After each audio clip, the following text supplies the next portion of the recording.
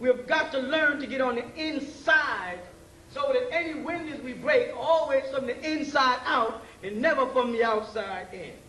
You dig what I'm saying? Go ahead. What type of action would that be considered? Like trying to establish your identity? All right. What is it considered? What does it fall under? Exactly. It falls under sovereign nations. Any individual who can prove that they have a link. If you just jump up step and say, I'm a Native American, I'm a Cherokee, they'll say, which Cherokees agree with you that we have on record as Cherokees?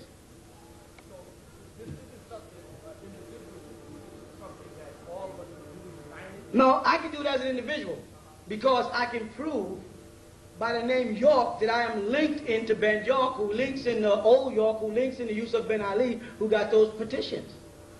Now, then I can say, you are my extended family. You with me? This is my brother, cousin, and she's married to my uncle, and so we are extended family. So I can put forth a petition that you are petitioning me. And I'm saying, right, he's a Washita. Right, he's a Yamasee. He's in our tribe. Then you take that petition anywhere and flop it down and go, boom. I have been verified to be a part of the Yamasee tribe by a person who's a Yamasee who have verified who they are. That's how it works. You know what I'm trying to say? But anybody can go try to do it, and they might succeed. I hope them. But we do have a system working.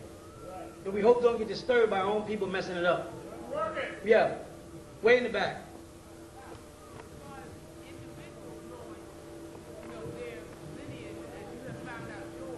I already knew mine. Okay. And should individuals find out what tribe under the Washita they depend? Yes, but what will happen is, I don't know the motives. So let me work with you. Yes, but if you're playing this game, like I know people that say they're Elohims. I'm an Elohim. I'm an Anunnaki.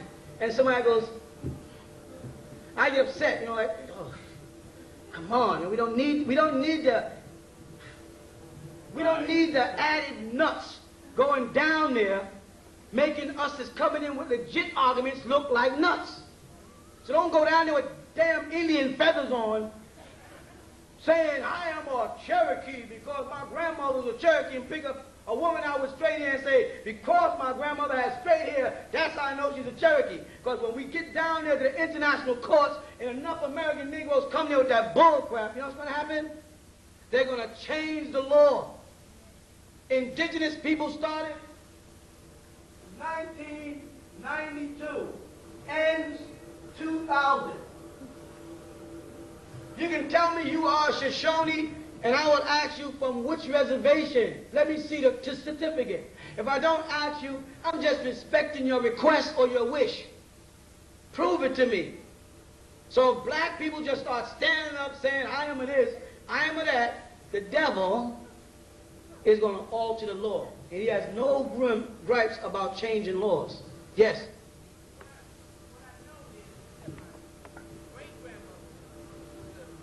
What's the proof? Okay, well here's the disadvantage of being a Cherokee. The Cherokee, as I told y'all years ago, sold out. If you go up to North Carolina where the Cherokee reservation is in the Smoky Mountains, those jobs sold out. They pay tax to the government. So being a Cherokee makes you just American. But you got to find out which tribe your great-grandmother was in before she joined that band of people who didn't want to fight with us but sold out. The Pone, who were part of Seminole, sold out and became scouts for the Caucasians against us. Our own people. You follow that? When they show you the Pone, they show you these guys with this black straight hair. No, they were Negroes fighting in the Confederate War, were Pone, were Cherokee, Cheyenne, a variety of tribes. What's the other ones? Washita, meaning the Washita. Some of them sold out and was fighting against us. You got to make sure when you step down the path, you don't step on the wrong side. Old York was a sellout. The Duke of, Sergeant York, who's one of my relatives, was also a sellout. He fought with the, what do you call those guys? The black troops. The Buffalo Soldiers. They pump you up, the Buffalo Soldiers. Buffalo Soldiers was Toms. They sold out the family and fought against and massacred Native Americans. He's in the family. I may not like it, but it's truth, it's truth. I'm not going to hide it. You know what I'm trying to say? If Ben York wasn't a sellout, he wouldn't have been running around with Lewis and Clark and them interpreting things for the Native Americans. But when they betrayed him and it got personal, he set them up and altered the treaty of the Louisiana Purchase so that they didn't buy anything but the police barracks downtown. And those documents were verified. A sister in Louisiana, Veriachi Empress, brought it up, went to court, proved her case, and got 68,300 and some odd acres of land back from the government right now. You follow? And that means the door is open. But if you're not planning on opening the door and holding it open and ushering a bunch of people in because you want to do your own thing, then don't mess our stuff up because you're into yourself. Whoever does it got to hold the door open and get as many people in as we possibly can. Because when they acknowledge Empress Veriachi, a black woman with woolly hair, as a Native American, they open a door. Because before that, you only had one concept of Native Americans. People who were in Oriental looking with round faces with braids running down like this or feathers. Now they're confessing, no, that those people came after the original Native Americans. And that's you. So you have rights, but you've got to go before them right. Don't bug out, and if you go mess it up, don't interfere.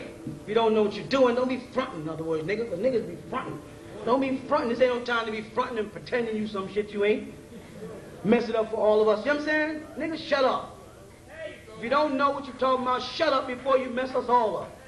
Because we know we talk too damn much. That's our problem. I'm sitting there telling y'all laws I should be keeping private and just getting it done.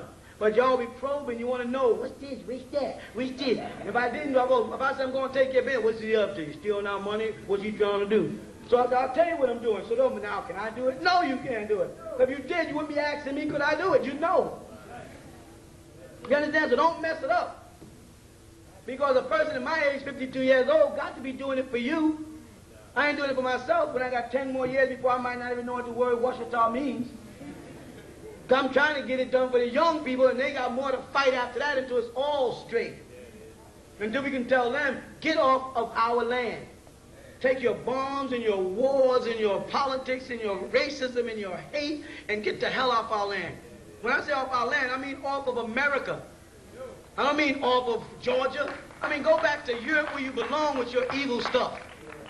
And those amongst you that don't want to be evil and want to live right, well, you can live there in peace. But you evil as white people that think everything is based on wars, why are you up there messing with Mars? What would have happened if you'd have landed on Mars and some Martians would have slapped the hell out of one of y'all? We would have been at war with Mars?